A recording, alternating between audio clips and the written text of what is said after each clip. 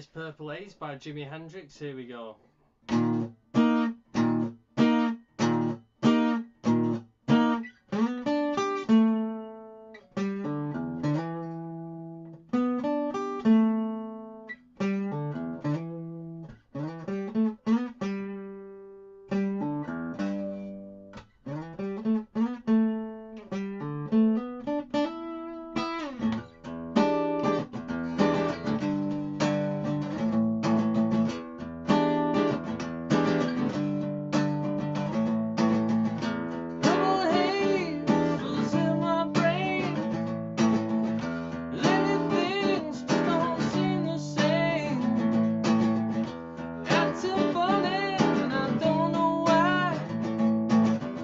Excuse me while I kiss the sky.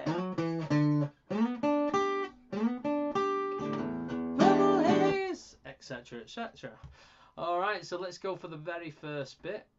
If you're unfamiliar with this song, it's an idea just to go and give it a listen on YouTube. Jimi Hendrix, Purple Haze. Alright, so it starts with a dissonant sort of sounding thing and then goes into the nice riff. So this goes...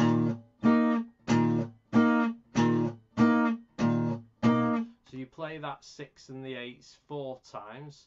So I'll just look at the first one. So to get the 6s, I would bar them 2 6s like that and just play them both together like that. And then the 8s, I'd use my little finger pressed on the middle strings. If you notice, it is the same notes but an octave higher. And I'm not holding them on like that and going. You've got to do one, then the other, one. And what'll happen is when you do the next one, it'll cut the other one off. If you always start with one finger down.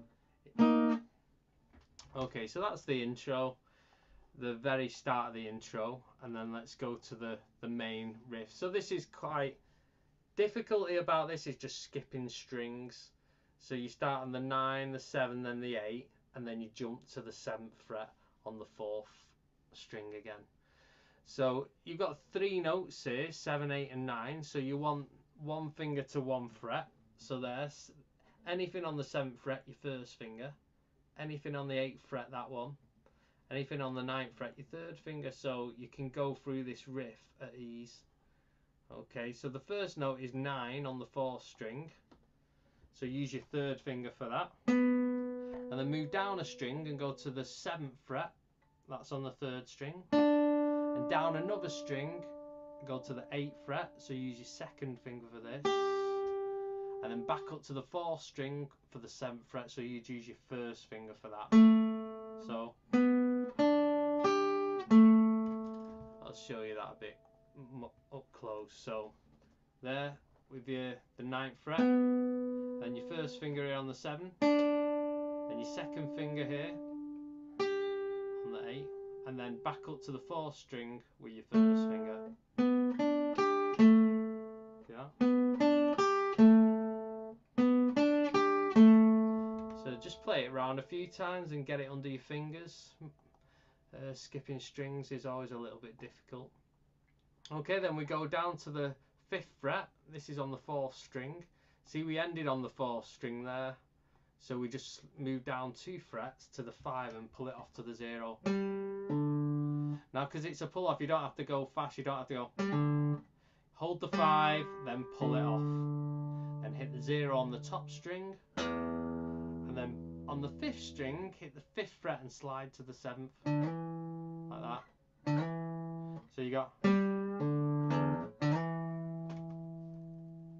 I'll show you what that looks like. So you got to keep the pressure down on the 5 and keep the pressure down to the 7, but fast. See, I'm not lifting it off at any point. It's so you got move it down 2 frets. So that 5, don't just lift it off. You've got to pluck it with this finger. Okay, and if you notice on the music, I'll show you now, it does that sequence there twice. So it's twice.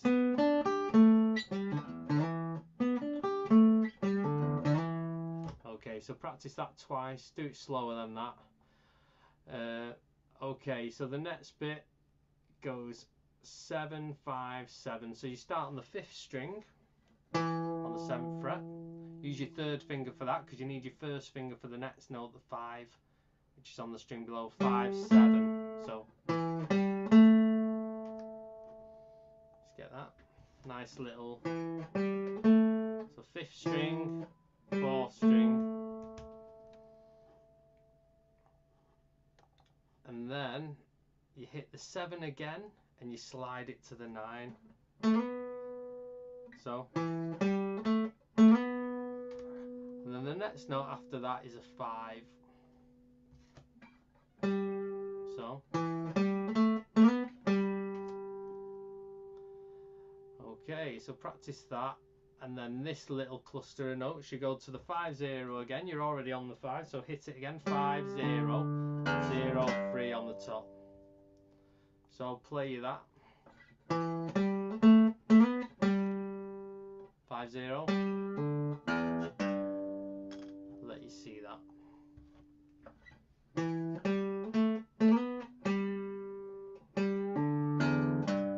So, and 5, 0 again. 0, 3. Okay, so the last bit of this opening riff is here. So it starts off the same, the 7, 5, 7. So do that again. And then you do the 7, 9 slide, but this time instead of hitting on the 5 there like before, it hits a 7. So that's the one little difference. So slide to the 9 from the 7 and then hit the 7. So that goes. And then you do a 5, 0 again just after that. So I'm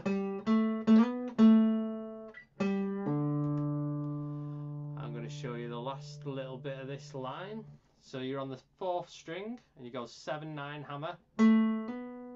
So just because it's a hammer, don't have to go quick. Like you hit the 7 and then you hammer on the 9, and then move down a string, hit the 7, hit the 7 again, and then hammer on the 9. So I'll show you what that looks like. You're probably thinking, why are you doing hammer-ons? Well, if I played it without it, it'd be like, you see, it seems a bit robotic, like da da da da.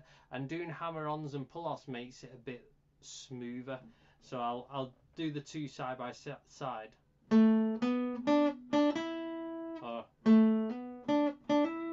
See, it's just a bit smoother when you're hammering on. So that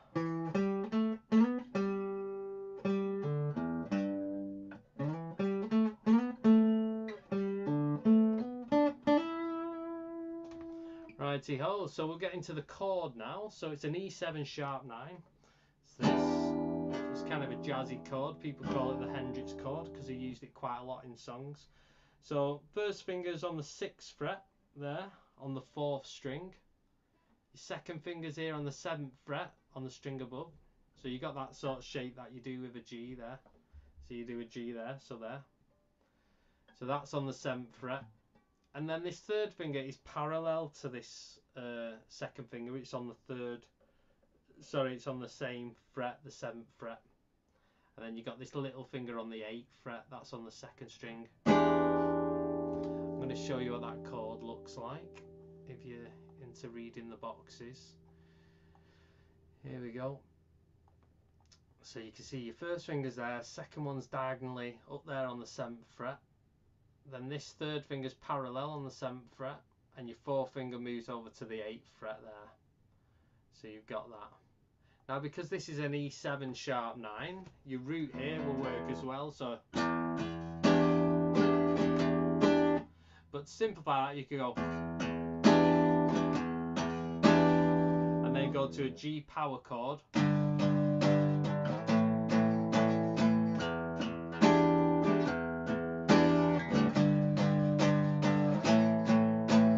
So the power chord is used a lot in rock music. If you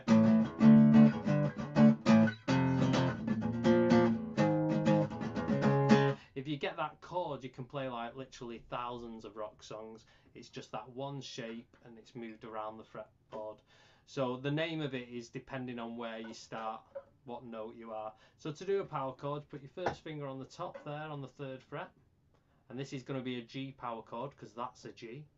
And then you put on the next string, put your little finger on the 5th fret, so there's a fret gap in between, and just pluck the top 2 strings. Now normally in chords you're hooking your fingers around always to get it sounding clean, but on a power chord you're better off flattening your fingers so you can mute these strings below. So when you strum the top strings, you can actually strum them all, and these ones are muted. But that's quite a harder technique, so just flatten your fingers and you'll feel that over time. But just if you're having a problem, just pluck the strings you want and then move it up to the 5th fret. So that's G there. Up 2 frets, that's an A on the 5th fret.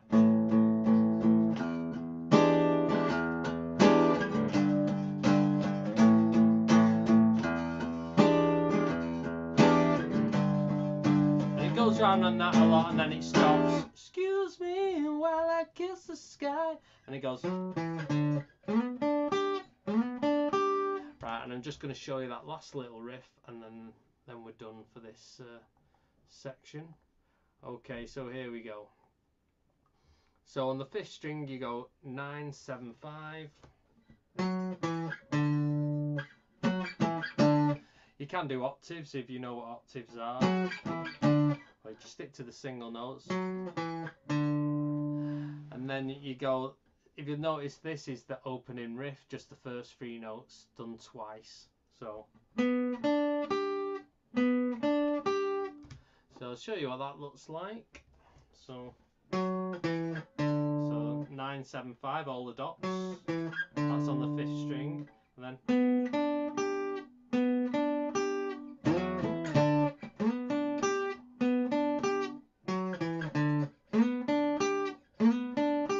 maybe playing octaves is something we need to do in another lesson. Alright, thank you very much. Hope you enjoyed that. Bye bye.